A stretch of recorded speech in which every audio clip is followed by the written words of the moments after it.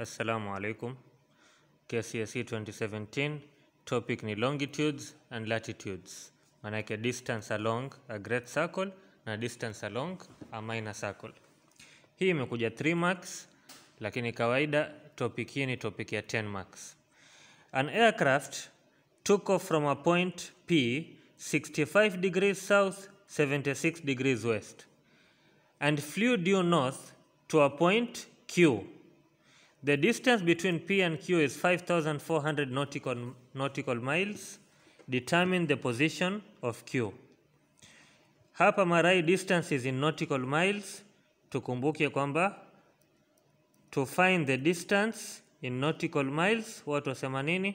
Distance is equals to 60 nautical miles times theta. Ambayo theta ndio the difference in degrees between one point to another along a great circle. Kama ni small circle tungesema 60 nautical miles times theta times cos alpha, where cos alpha is the difference in degrees between the equator na hiyo latitude. Kama hiyo ni when moving along a small circle. Lakini hapa we are moving along a great circle, a longitude. Kwa sababu gani? Tuambiwa he flew due north. So our distance will be 60 nautical miles times theta. Anyway, kwanza tusome swali kwa makini. An aircraft took off from a point P, 65 degrees south, 76 degrees west. Equator hii hapa, prime meridian hii hapa katikati. Yeye alikuwa 65 degrees south. Kwa hivyo south ni juu ama ni chini? Utaona south ni huku. Salam. Kwa hivyo 65 degrees south. Kisha kutoka hapa akaenda wapi? 76 degrees west. Kwa hivyo from the center alishuka chini 65 degrees south, akaenda huku 76 degrees west. Kwa hivyo equator ninio longitude yake ilikuwa ni longitude gani? 76 degrees west. 76 degrees west. Nakumbuka longitude zote zaanza kwa north pole na zaisha kwa south pole, lakini sikutaka kuichora hivi ili nisiwachanganye wakati wa workout. So hii hapa point P 65 degrees south, 76 degrees west. Na yeye amemove how much? He flew due north to a point Q. Na the distance between P mpaka kupanda juu Q, hatujui Q iko wapi, yaweza ikawa iko hapa chini ya equator ama yaweza kuwa ikapanda juu ya equator.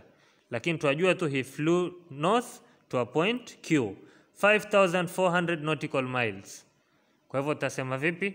Kumbuka distance is equals to 60 nautical miles times the difference in degrees between these 2 points. Kwa hivyo itakuwa 5,400 nautical miles is equals to 60 nautical miles times theta, which is the difference in degrees.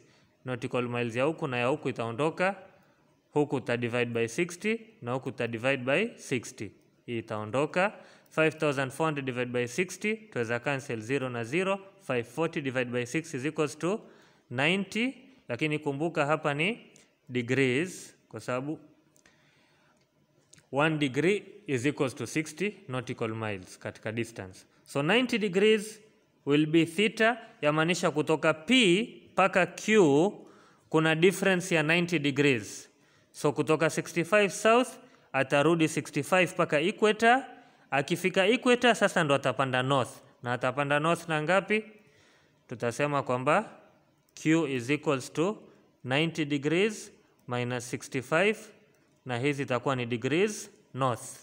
Ambayo 90 minus 65 utapata ngapi? 25 degrees north.